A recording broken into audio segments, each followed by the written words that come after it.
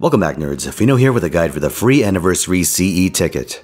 This one lets you pick between 7 old, but ostensibly powerful craft essences, and to help you with deciding, I've put together a handy little tier list. But before we get to that, you obtain this ticket by completing the first chapter, Fuyuki.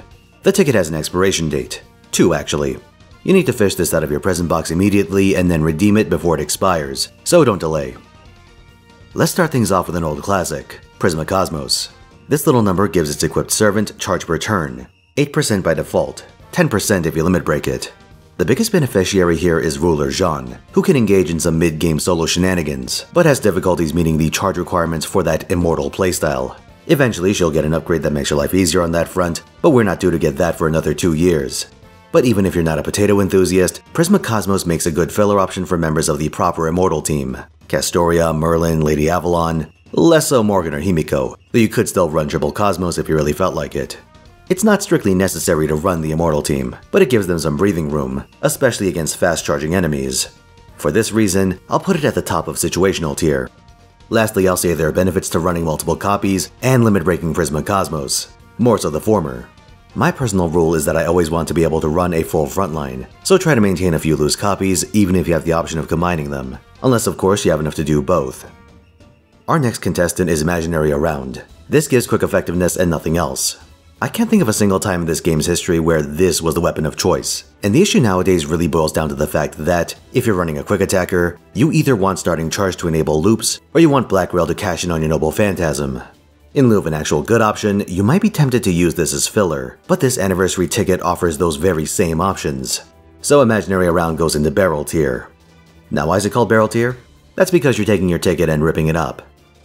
Speaking of those options, let's talk about Kaleidoscope. For a large part of this game's existence, Kscope was the single most valuable craft essence you could have, and it's still in the top tier, though there is another worthwhile consideration I'll get to. In the early game, Kscope lets you run 3-turn setups with a waiver engine. Your main attacker has a 50% CE. My weapon of choice used to be Raiko with aerial drive. Your second wave attacker runs Kscope. I was partial to a Grail Paul Bunyan, and for the first wave you could go with a Rosh and another starting charge CE. Habitrot would be nice, but she's not available in the early game. As you enter the mid and late game, getting one of the 2 Scotties or Koyanskaya of Light lets you run the quick or buster looping systems respectively. Some high-end attackers can operate with less charge or an Oberon swap, but the default is that you run Kscope, either fully limit broken or with a servant starting charger pen skill maxed out. The one issue with Kscope is that it has no offensive effect, so its contribution to your damage comes entirely from its stat line.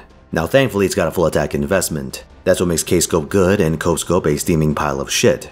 But this does mean that a 0-star copy of Kscope is going to feel very restrictive compared to a limit-broken copy, even beyond all the lures you need to spend. And both options have questionable usage in 90++ nodes, where your ability to reach for high damage numbers is generally, though not absolutely, higher than the need for starting charge. Nevertheless, because so many playstyles encourage Kscope usage, and because it remains a good option at almost every stage of the game, I'm putting Kscope in the must-pick tier, though as you'll find out, it's not the only craft essence in that tier. Next up, we've got Formal Craft. This is Imaginary Around, but for arts instead of quick, and that makes a world of difference. Arts teams, Tamamo comps aside, are way less dependent on starting charge than buster or quick setups. Arts is also the card type that focuses on charge generation, so augmenting that with additional arts buffs can potentially bail you out in situations where your refund wouldn't be quite up to par. That's the case for Formal Craft. Now the case against Formal Craft is that because arts teams are so freewheeling with their CE selection, you'd have a hard time justifying this over Black Grail or an event CE in most situations. The scales tip even further next year, when we get a Mystic Code with 2 separate 10% batteries. Usually this is more than enough to make up for any charge shortfall, so with that said, I'm putting Formal Craft at the bottom of situational tier. Now we come to Volume in Hedregerum, or as I like to call it, Pre-Waifu Tremo. This gives its holder 3 hits of invulnerability and a bit of flat damage. The latter only really comes up when the developers bring back the crab battle, but the former has some practical use. In the past, we've seen this used with holdout servants, especially ones that have stack-based protection like Ku Cullen. If my memory's on point, the stacks are consumed sequentially and not simultaneously, meaning you can just pop it right away and play for time until your cooldowns are ready. For my purposes, I occasionally run this on mission-critical supports that need to be on the front line but also survive the first few turns of combat. Say if a boss has a time-wasting mechanic that locks you out of your skills or reduces its own damage taken for X amount of time. It's highly situational, but the situation does come up, and more frequently in endgame than Formal Craft, so that's where it'll go. One final note, only the flat damage and stat cap go up with additional copies. The stat in question is health anyway, so you can safely keep Volume and Dredgerum at 0 stars. Our penultimate pick is limited 0 over. This is the last of our pure card type CEs, this time for Buster. I'd argue this is better than Imaginary Round for the simple reason that, for a Buster Servant, hitting your enemies with red cards is always a valid way to play, even at low power levels. That's the good news. The bad news is that, in my book, there have always been better options. If you have both, Victor of the Moon is the preferred option on account of its higher stat cap. That and Buster Servants are about to get much more reliable crit access with the Mighty Chain update, so the crit on Victor will get more mileage. The other bad news is that at endgame, Buster Servants want either Kscope, Cranking, or Black Grail depending on their use case. There's not really room in that equation for limited 0, and I think you'll find it falls off quite quickly after the early game. For that reason, I'm putting it in barrel tier. It might be better than Imaginary Around, but I'm not going to invent another tier just to keep Shiro and Sakura apart. They can have the real estate. Last but not least, we have Black Grail. This grants an astonishing 60 to 80% NP damage at the cost of pinging its user for 500 at the end of every turn. For reference, Heaven's Field caps out at 50% after limit breaking it. Combined with its elevated stat cap, this makes Black Grail the ultimate offensive option for anyone that can spam their Noble Phantasm. Combine this with Oberon, who can double the effect of NP damage buffs, and Black Grail enables some apocalyptic damage numbers. For anyone that can run it while looping, this is the go-to. Even for single target servants that don't loop cleanly, it's still often the best option. If you have the choice between running an Invuln Pierce Craft Essence and doing Black Grail with a Calamity Jane swap, it's often worth it to take the swap. That's how good it is. It's worse than Kscope in the early game when your ability to feed charges in question, but the second you start accumulating the big ticket supports, it's absolutely invaluable.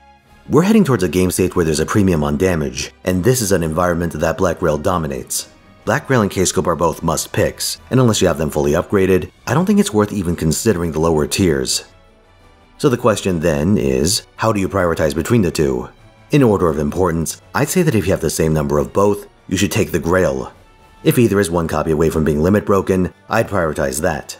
Black Grail gets a huge power spike, and Kscope starts saving you a lot of crystallized lures, so it's worth it to chase those completion bonuses. If you have one but not the other, then grab whatever you're missing.